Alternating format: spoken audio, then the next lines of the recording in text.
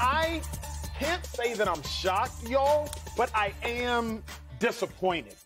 I'm disappointed because, to me, Nathaniel Hackett, he's the ultimate scapegoat for this. Nathaniel Hackett got fired because he had to be fired. Russell Wilson is tethered to this team for another 3 years based upon his guaranteed money. But Nathaniel Hackett wasn't the worst of problems. Russell Wilson was the worst of problems. Nathaniel Hackett is an offensive mind. He was with Aaron Rodgers the last 2 years when Aaron Rodgers won MVP and MVP. There is no plausible nor probable way that Nathaniel Hackett got this bad this quick. No, just doesn't happen. He may be a bad head coach, but this was a bad offensive football team. And Nathaniel Hackett is an offensive mind. This has much more to do with Russell Wilson than it does Nathaniel Hackett. He fell on the sword. Think about this for a second. The worst decision Nathaniel Hackett made all season was the best decision he made all season. Go back to week 1, Seattle Seahawks, 4th and 5, game on the line. He decides to kick a field goal instead of leaving it in Russell Wilson's hands. Well, now retroactively, you all realize had Russell Wilson attempted that 4th and 5 pass, it would have been drastically worse, more than likely, than that field goal attempt. His worst decision, his most criticized decision, was likely his best decision. And that summarizes the tenure for Nathaniel Hackett in Denver, taking a blame that he did not necessarily deserve. I feel bad for Nathaniel Hackett. It had to happen, but I'm disappointed that it did. Shady, I'm coming to you, though. Did the Broncos make the right decision firing Nathaniel Hackett? Absolutely, absolutely. First of all, you named this one thing. There was a lot of different scenarios that happened that played out where he made bonehead head coaching decisions, right? So now I get it. He's a first-year coach. It happens. He's a rookie. But I got to see this type of fight, right? When I look at other coaches, Dan Campbell, he had some bad years. Like, okay, they're probably going to fire him. But when you look to fire a coach, like, why would we bring you back? What would make us bring you back to this team? And one thing is they fight. They fight everybody hard. They play well. You can see something. You can see them getting better and better and better. But the Broncos, I don't see that. Nothing. So I think that the biggest keys was, okay, the head coach wasn't doing well, and then our starting quarterback didn't do well. Now, the difference is one guy has $161 million guaranteed, so he can't move on. And then you look at the team, he's supposed to be an offensive guy, right? They're not. They're the worst offense in football, averaging 15 points a game. You can't win like that. So get him out of there. His time's go. His time is to go. I mean, everything you said is fair, but I mean, is the world fair? Am I supposed to feel that sorry? Right. First of all, Nathaniel Hackett's he's getting paid handsomely to not work anymore. If you don't make it through your first year, you want to talk about the size of that buyout? That's my dream in life, is to get paid to go away. So first of all, and yeah, Russell Wilson can't leave. That's the way this league is structured. Sorry, it's not fair. I'm not going to spend too much time feeling bad for you. You're right, but there's other things that point to this as well. Okay, Russell Wilson struggling and the offense being terrible is how we got here, but think about all the bumps along the way. Okay, even if the field goal in week 1 was the right call in retrospect, what about needing to hire a game manager mid-season because you're bungling these situations so frequently? Your home crowd is counting the play clock for you so that you stop incurring delay of games. All that stuff happened. And then we get to the frustrating part where the season is obviously lost. You've got defensive players screaming at your quarterback on the sideline. You've got your backup quarterback trying to start fights with your offensive line yesterday on Christmas because they don't seem to care that Russell Wilson's getting beat up. The vibes on this team are terrible. It points to losing culture in addition to not having a good offense. And so when you look at all of that, and also acknowledge the unfair truth that you can't cut Russell Wilson, this was bound to happen, and I think it's totally justified. All great points. Joy, where do you stand? Broncos making the right decision firing Hackett? Yes, they made the right decision. It's the decision they had to make, and it was likely going to happen if it didn't happen after that embarrassment yesterday on Christmas. It would have happened at the end of the season. Everything that you guys said is true.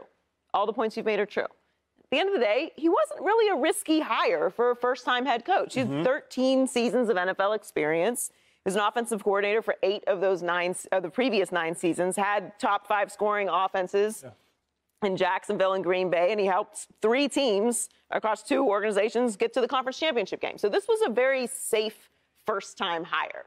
But being a head coach is very different than being a coordinator.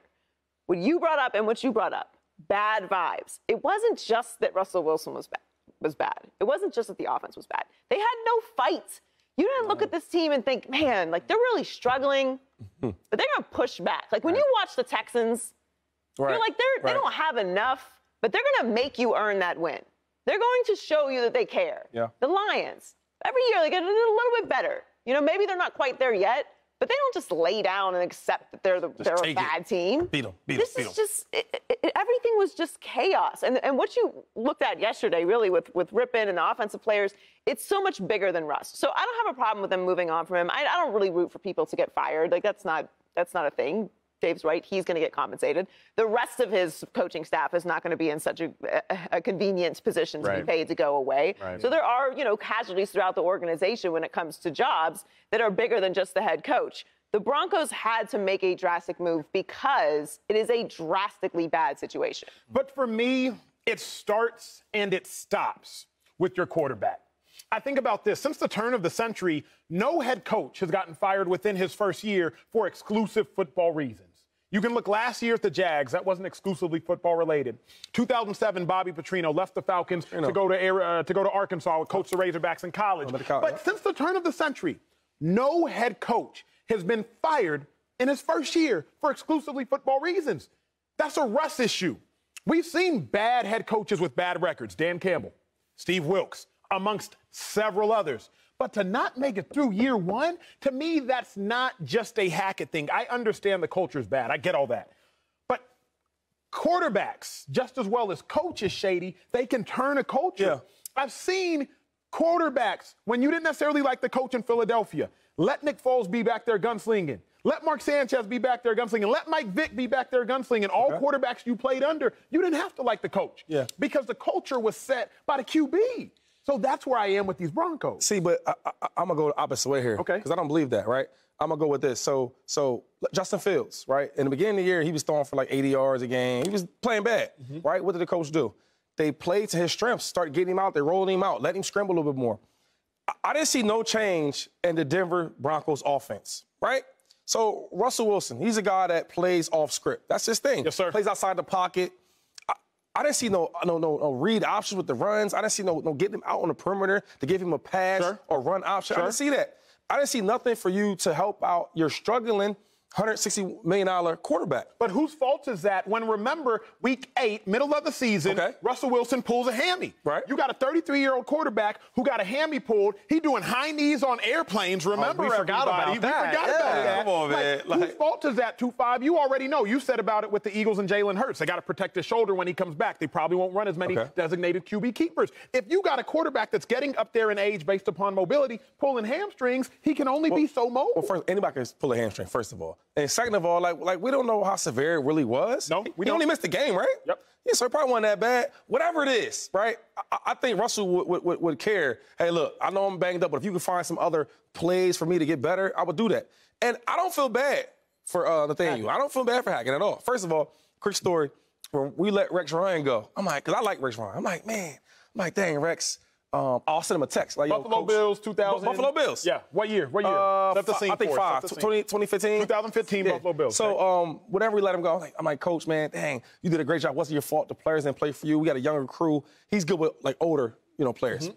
He said, Shady don't feel bad for me. Shady, they still owe me $30 million. That's what I'm saying. I'm thinking like, oh, he don't care. I said, well, congrats and good luck. Yep. Joy, let me come to you then, because this is an interesting conversation. Rex Ryan had already accomplished so much. Head coach for the New York Jets, beat Bill Belichick, beat Peyton Manning, beat several greats en route to going to AFC Championship games. Nathaniel Hackett, this might be his last coaching opportunity, at least for half a decade. For a little bit, he'll have to reset. Where do you stand on who's at fault, Russ or Hackett, or do you even feel bad for Hackett? Where do you stand in the mind of all of this? Yeah, I feel bad for the entire coaching staff. Again, Hackett's going to still make some money. It's not like he was, doing a volunteer service here. But there are coaches who make a lot of way other less guys. money than he does, who are also going to have to look for jobs in the future and have this as their most recent resume mark. So that's going to affect them as well. But the interesting thing about this, and we don't have a lot of evidence, and I know you know what I'm about to say. That's why you did that lean forward. The game that Russ didn't play in most recently, they didn't look terrible. Elaborate, please, for the viewers at home, because they're curious as to what you're alluding to. Scored 24 points. Wasn't a great opponent, but happened. I mean, it did happen. Mark Schlereth, Broncos two-time Super Bowl champ, offensive guard, went on three-time Super Bowl champ. Let me not take one with from Washington too. Yeah, I don't want to show him rings. Okay. Yeah, it's a lot. Yeah. Went on air and said that the offense functions better under the backup quarterback than it does under Russell Wilson. I agreed with that sentiment. I believe the same thing of the Arizona Cardinals offense when they had Colt McCoy as opposed to Kyler Murray. Not saying that Brett is better than Russ or Colt is better than Kyler, but for whatever reason, the offenses function better. Dave, you are a spin-it-forward kind of guy, an NFL writer for the last 10, 11 years.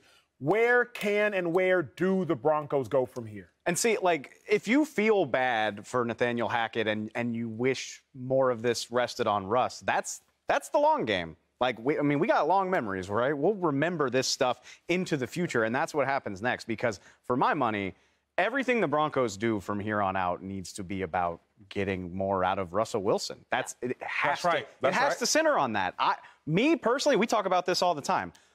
They can do whatever they want. I can't imagine how you hire a head coach who doesn't have an offensive background and preferably a play-calling background. Like a guy who can come in, watch some tape, and say, this is what Russ does well. These are the personnel groupings. He lost a step. We can offset it this way. This is what I'm thinking. Great point, this is the run-passing splits, all that stuff. And I'll hire a quarterbacks coach that can work with him, that he respects, et cetera, et cetera, et cetera. Like, line number one needs to be turning Russell Wilson into a functional quarterback. We'll shelve the MVP thing. Like, he might not ever be that guy again, but if he's even functional, this could be a pretty good team. That's where it has to start. And from here on out, if it doesn't, now we're really talking about Russell Wilson's legacy and like, oh my God, how good was this guy really? Like, why did he get this contract? And how are the Broncos ever going to deal with it? That's for 2023. And I think, like, starting immediately, that's why the Broncos have to do everything in their power to salvage this situation. Not just the contract, the picks, too. All of it, yeah. I mean, it's going to be harder for them. You know, it's easy to say, like, oh, he needs a better offensive line. Maybe draft some receivers because you don't know what the future holds for Jerry Jeudy, et cetera. What are they going to do that with? They have hamstrung themselves a little bit. And that's a great point. He said the first interview question should be, for to be the head coach of the Broncos, how can you help Russell Westbrook or Wilson be the best player he can be? How can we get Russ to be back cooking again, right? How can we get him back in the kitchen? That should be the main question. It absolutely should be, but what if there is no answer? Reason I say this is, Jory made a great point. Nathaniel Hackett worked with a back-to-back NFL MVP.